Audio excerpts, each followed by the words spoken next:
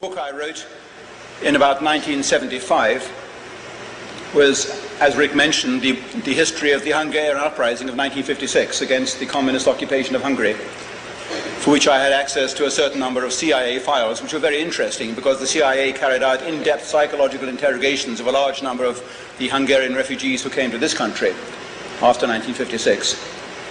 And there was no doubt in my mind a very interesting discovery indeed, which I wasn't aware of until I began investigating that. I didn't realize this. The reason I began writing a book about the Hungarian uprising was entirely irrelevant. I decided to write a book about something other than Hitler and the Third Reich, just to show that I wasn't in a rut.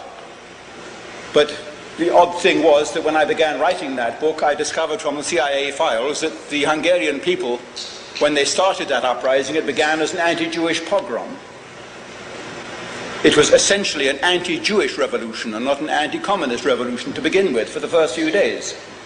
The Hungarian people regarded their government in the 1950s as being a Jewish government.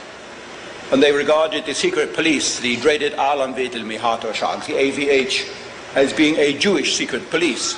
And essentially it was, because when the Red Army entered Hungary in 1945, they brought back into Hungary all the Jews who had taken refuge in the Soviet Union.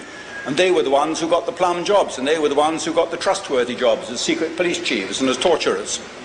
And that's why the Jews were so hated in Hungary by 1956, because they were regarded as the people who had inflicted this nameless misery on the Hungarian people. And so the uprising began as an anti-Jewish uprising.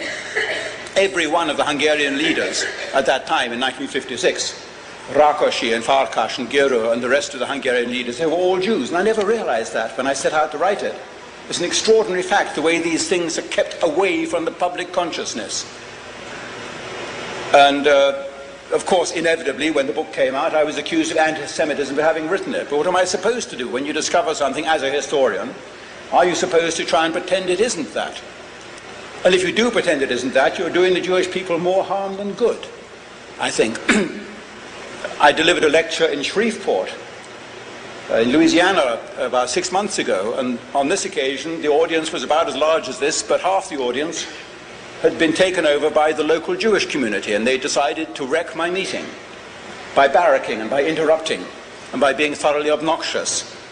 And after an hour of this, with the rest of the audience getting very restless at the way they were not being permitted to hear me deliver my lecture, I then said to the leader of the Jewish community who was attacking me, I said, it just came to me like this. I said, I look at myself in the mirror in the mornings and I know that I'm disliked. I've been called disliked by reviewers in England. The Sunday Times called me the most disliked historian in Britain, which caused me to write a letter to the Sunday Times saying, is it the historian's duty to be liked, therefore? And how do you know that I'm the most disliked historian in Britain? Do you stand in Oxford Street with a clipboard asking people, what do you think about historians? How do you rate David? And, oh, he's most disliked. I know, I said to this Jewish mob in my audience, that I am disliked, and I know why I'm disliked.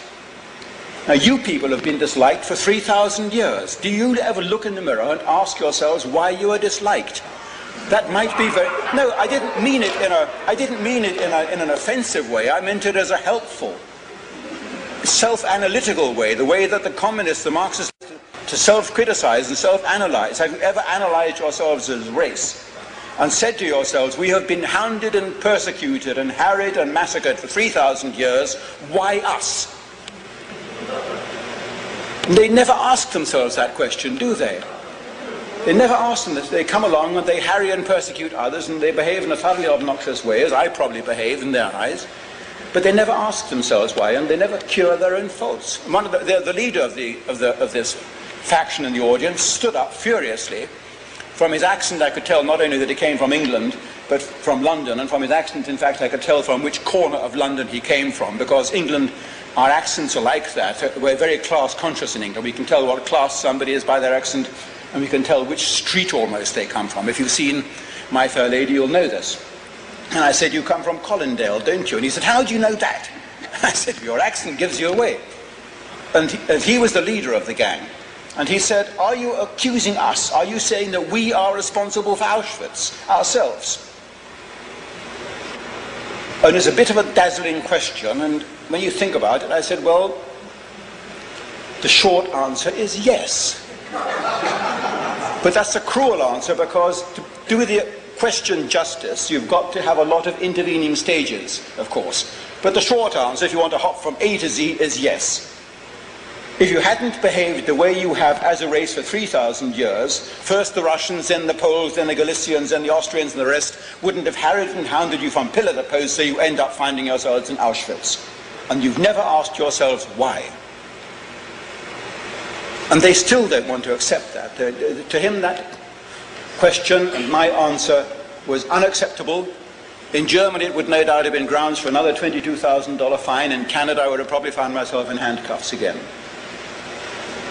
But I don't think it was an anti-Semitic answer. It was an attempt to be helpful in a kind of psychiatrist couch way. Analyze yourself. Cast out the mote from thine own eye.